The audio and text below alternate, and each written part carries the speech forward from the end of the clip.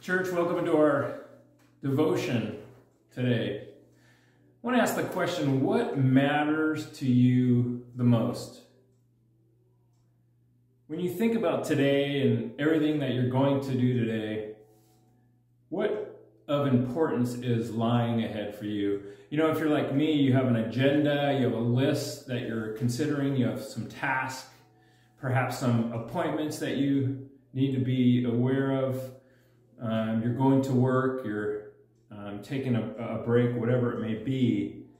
And then we're thinking about our family, we're thinking about, hey, what's on the menu for dinner, or thinking about the task of making it and cleaning it up, to what are we going to do as a family tonight? Maybe you're drifting into the thought of the holidays coming up and what should I get so-and-so, or what should we be doing for that party? Even in the midst of this COVID time, we want to get together with family and friends and those kinds of things. Maybe decorating, tree trimming, setting up your home. All these things are flooding your mind. And then something happens. You know, I was listening to another kind of a Five for Faith devotion, and it was from a guy named Pastor Ray Johnston, and got a chance to hear him a couple years ago at one of our conferences. And he is the pastor of a large church in the Bay Area in San Francisco called Bayside Church.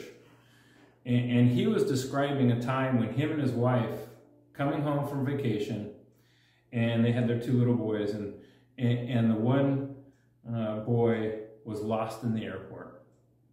And he describes how nothing else mattered at that point than finding their boy.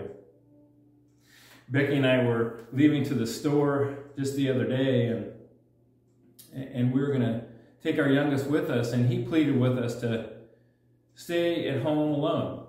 And this was an interesting request because our youngest does not like to be alone, does not like to stay on his own at home. Sometimes he would stay home with his brother and those kinds of things without us.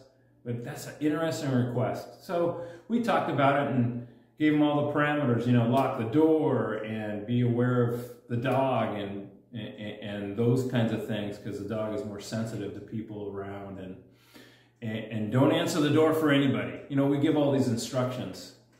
So we felt comfortable in his request and said, okay, there's a little bit of grumbling, but we took care of that. And so we thought, well, we're going to be gone just for about an hour. Upon our arrival back home, no Davy. In the midst of those first 30 seconds, you're positive that you're going to find him sitting in another room with his headphones on, right? He couldn't hear our call. Maybe he was out in the garage, perhaps hiding somewhere just for fun. Whatever, in those first handful of seconds, you think, oh, it's fine. But then those 30 seconds pass and we don't find him. In the next 30 seconds, your blood's starting to boil, right, if you will, and things are getting more concerning to you as you continue to search and find nothing. So at this point, I jump into the car, and Becky starts to make phone calls to neighbors and friends. And I race around the neighborhood a couple times, and I come back home, still nothing. Folks, has this ever happened to you? In the angst of that moment, something serious has happened, and nothing else matters to you but taking care of that problem. And so as the phone calls are out and the craziness is happening, we get a phone call from our neighbor, and it's Rita Sternell and the Ruiz family. They actually have Davy with them. And it's at that point, after praying to God and searching him out and sweating like anything else, that we find out that the worst has not happened to our boy, and he is safe. Apparently a scary delivery driver had knocked on the door and freaked Davy out enough to where he opened the sliding door with one shoe on and dove over the fence into the Ruiz's home. But after we got the news of him being okay and drilling him about what happened to him, for us, nothing else mattered. The things of the day, the things of the season, Nothing else mattered. And to me, it really reminded me that the only thing that matters is my family. The only thing that matters is my relationship with the Lord. All the things that consume us, folks, really do not matter.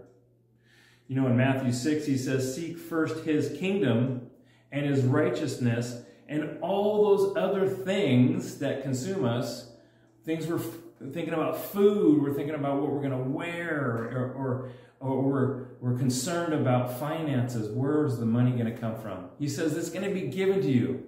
Seek first his kingdom.